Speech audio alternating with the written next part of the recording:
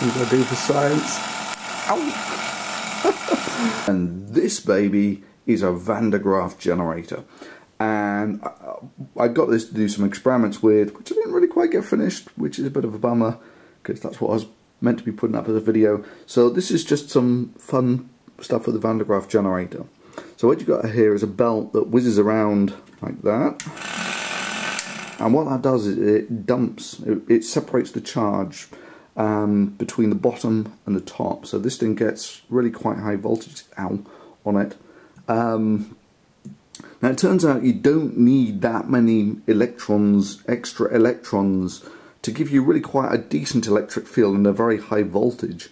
But because there aren't actually many charge carriers here, when you actually get a shock off these things, they tend to be very high voltages, but relatively modest currents, very low currents, because there aren't actually that many charge carriers on it. So these things are actually usually held to be fairly safe, even though you can get like 10,000 volt shocks off them without really even breaking a sweat. So this is arguably what these things are best known for, is if you're brave enough, oh, I can hear it going. Ow. Gonna build up the charge. And there we go. So it's about 10,000 volts per centimetre. So that's the shock that I'm getting there is about 8,000 volts. It's 10,000 volt shock. Ow. Ow. Tingly. Ow! Of course it works much better if you just use the earthing cable.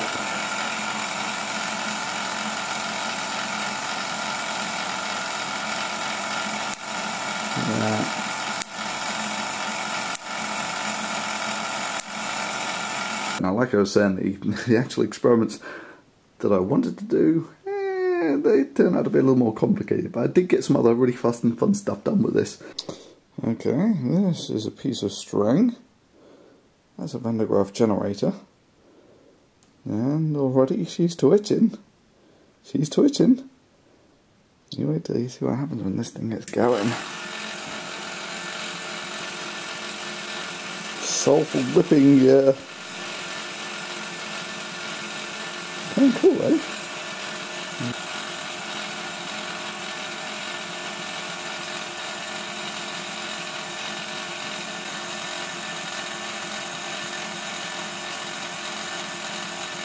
You can convince yourself that was alive, couldn't you?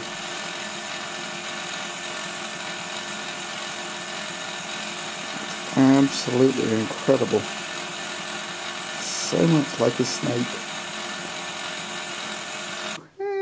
They turned out to be a little more complicated, but I did get some other really fast and fun stuff done with this, including shocks of one sort or another. And also, because it's here at the moment, we have the Saturn V rocket complete with, let's see if we can do this. Is that going to work? Yay! So that's the command module on the top. And in the event of an emergency, these rockets would fire and they would lift the whole of the command module off the top and take it to safety. Which, if you're sat on 3,000 tons of explosives, that probably makes you feel a little better.